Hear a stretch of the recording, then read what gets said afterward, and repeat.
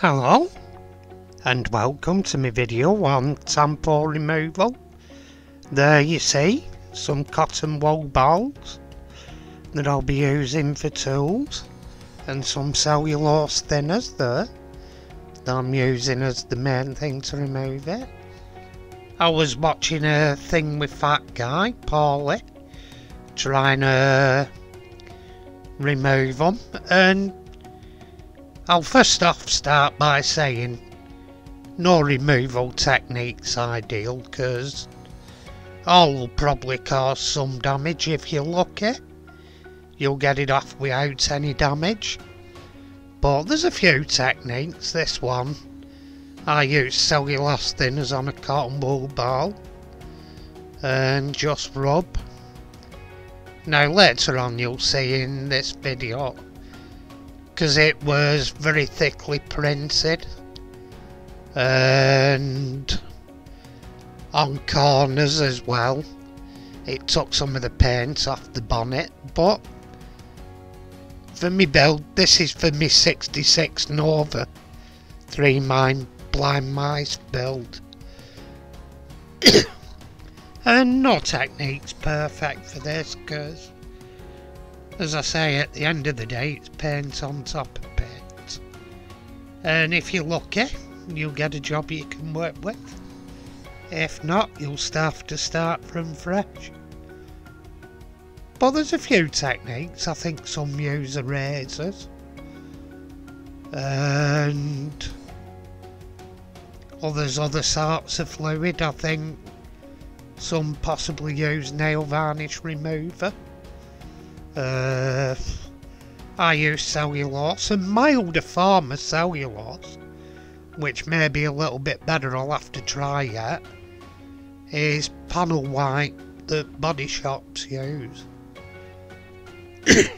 And here, as you can see, it's taking it off, and the bonnet, with it being really thick in the corners, and it's actually took some of the white paint off. It's like a pearl white, and when I wanted it for laying paint on top of, because it has the sparkles, I'm going to be using inks I think on it. So, but yeah, it takes some off, but like I say, with all it'll probably do damage. It's best to strip the vehicle first, because if you don't, it'll attack the plastic parts.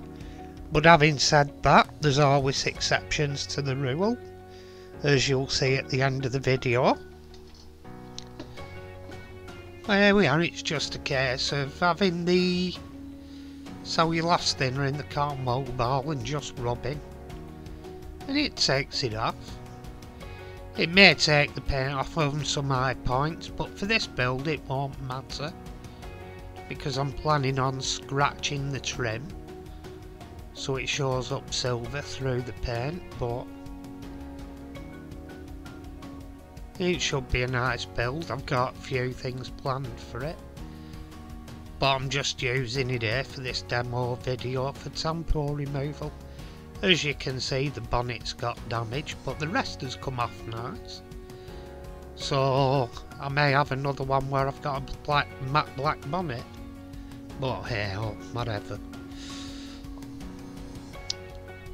And next is the casting that Fat Guy was trying to do after the Nova, which was the one from last month, the Ford Ranchero. I had my extra one that arrived much too late for the build. But there you can see the bonnet's damaged, but the rest is okay. It's taken the sides off okay, and what I have to remember, some of it may not actually, the bonnet wasn't, that was my damage, but some of the paint damage were already probably there, because it's a play-worn example. So along the trims and the raised areas on the sides, it was probably already there anyway. But yeah, It does work, but like I say, every single casting you'll probably get some sort of problem. It's one of them things, it was printed on with paint, so it's paint on top of paint, you take your chances. Sometimes you'll pull it off, sometimes you won't. But in the main you can get an half decent finish. And there we are, a last scoot round. It's usable for what I want. Now then, here comes the El Camino. Remember, this is actually the side Paulie tried the same on and his when he got marks in it. But like I say, his method's probably no worse or better than mine. It's just that tampos were printed on to stop on, and it's testament to them that trying to get them off, every now and again you damage the paint underneath. Now this one, apart from the door shuts, actually went better. This time it were the recessed areas where I got damage. Like round the door shuts, but the actual bodywork was okay. Which, if you're really finicky about it, once you'd finished the build, you could actually run in some wash around the body line shuts to improve it.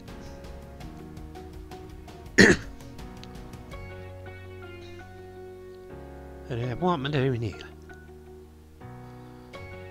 Wiping up the junk off the boat. Oh, that's it, I was just polishing up the sides once I'd finished it.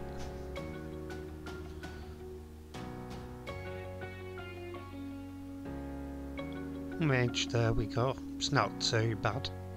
Not perfect, but I don't think anything is that's meant to have been stopping on there. And the reason why you strip them down is, as you can see, it's attacked the screen there.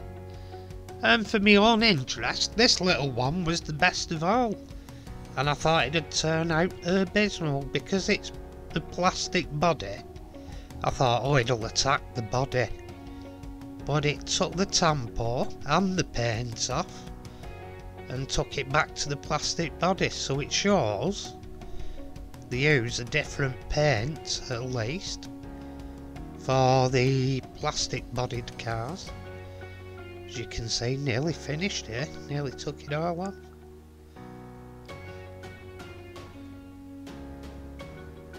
But yeah, as I say, you can get them off, but never expect it to be absolutely perfect underneath.